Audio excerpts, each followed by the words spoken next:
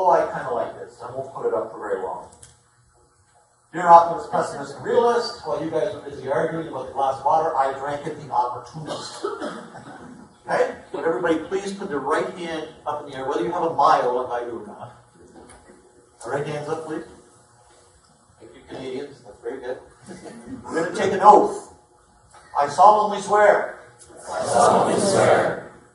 To be an opportunist. To be an opportunist. Yay! You feel good? Yeah. Because we're Canadian. That doesn't mean we always take opportunities, but it should. And we will. Because we'll have to.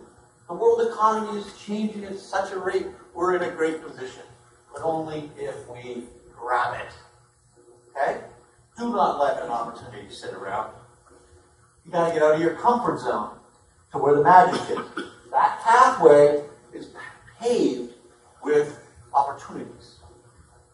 But if you don't pick the opportunities up, they're just stones on the road. Okay? There we are. See, we've all said this. I've said it.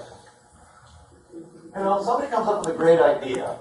And we say, oh, well, no, that's okay. But we're kind of busy, and, we're successful enough, and, we're okay, we're in our comfort zone. And they ignore the wheel.